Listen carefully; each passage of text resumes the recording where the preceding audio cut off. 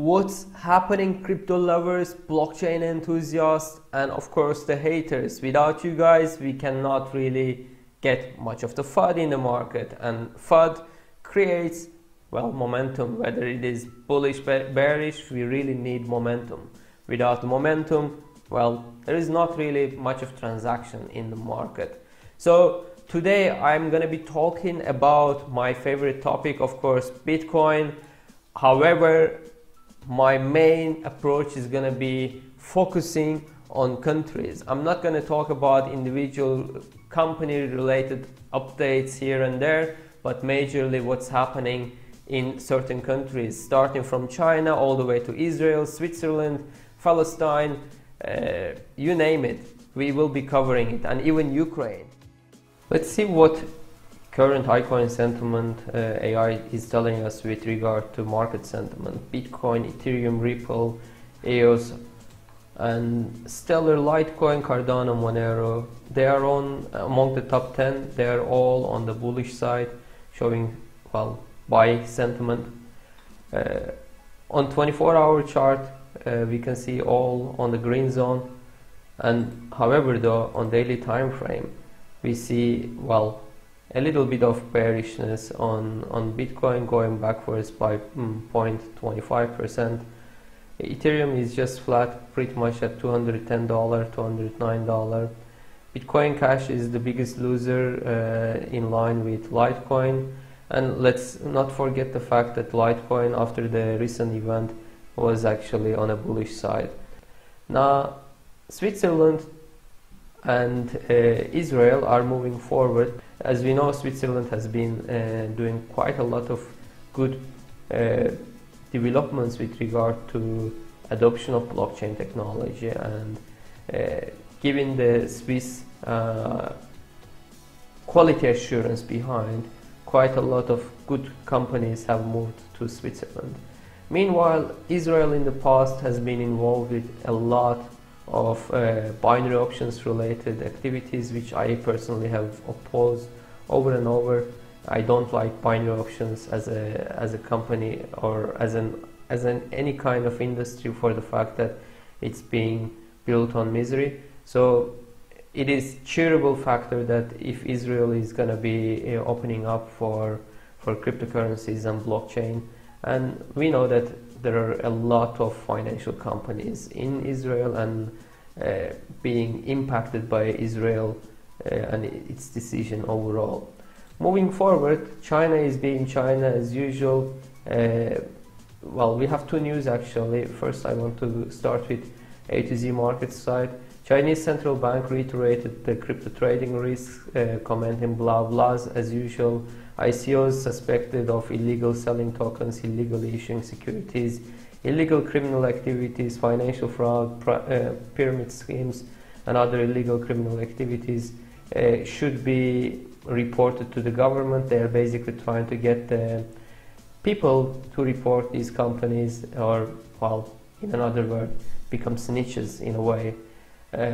However, on the other side, the Chinese blockchain fund basically decided to create another stable coin, but this time not on USD but on Japanese yen. The company we are talking about is being managed by the Bitcoin evangelist, let's call it, from China, Yao Yongji. He's basically one of the directors or founders of Grand Shore Blockchain Fund. The Chinese entrepreneur is in charge of overall $1.5 billion blockchain fund, and they are not basically backing up or backing down, but actually looking for innovational activities. And they are also working with Hangzhou, as an example, the city government of Hangzhou, etc. So this is also worth acknowledging, that bans are not really the end of the cryptocurrencies nor the blockchain evolution.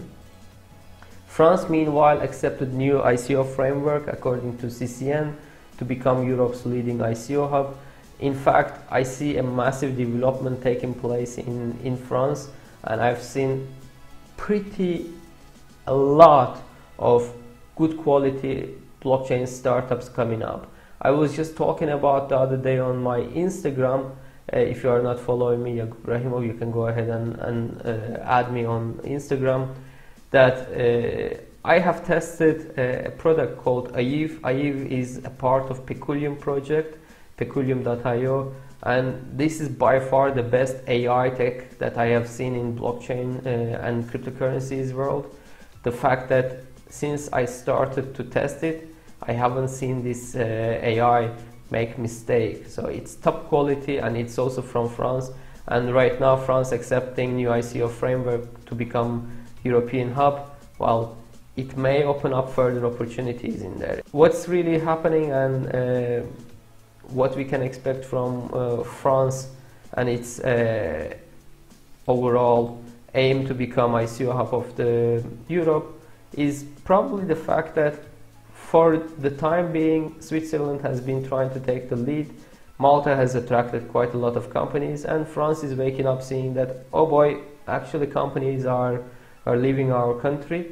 While we can take advantage of it, some other companies or countries are taking advantage of it. Now, moving forward to another country, Ukraine introducing new crypto taxation, or they're opening up a new proposal. According to the introduction of the transaction with virtual assets in the legal field, will make it possible to draw 1.27 billion hryvnia, that's pretty much $43 million, to budget annually from 2019 to 2024. It's a country that has a massive IT power. It's a country that has served quite a lot of the EU innovational companies or innovative companies as an IT outsourced center in line with countries such as Lithuania, such as Romania. And I personally believe that it's a good opportunity for Ukraine to open up its borders. Well, what is it that Ukraine cannot deliver that Belarus can deliver? Now, another thought of the market is that New York is moving forward, commenting that exchanges such as Kraken, Binance, etc., they have been operating in the country without really obeying the rules, and they may be punishable by means of the law. I believe it's just a fraud in the market. And especially, by the way, within that line, when we see decentralized exchanges, these rules and regulations will not be any more applicable, for the fact that if you see peer-to-peer transaction, who can tell you not to do, or who can tell you how to limit these things?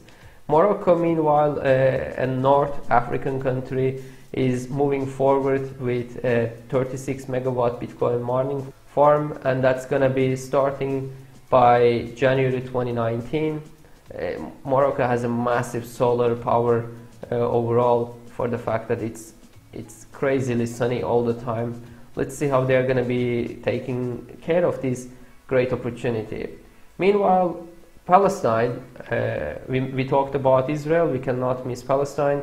Palestinians are using Bitcoin, according to CoinDesk, to transact across borders, and Bitcoin being borderless literally is a good opportunity, similar to, well, Venezuela as an example, or Turkey that we saw recently.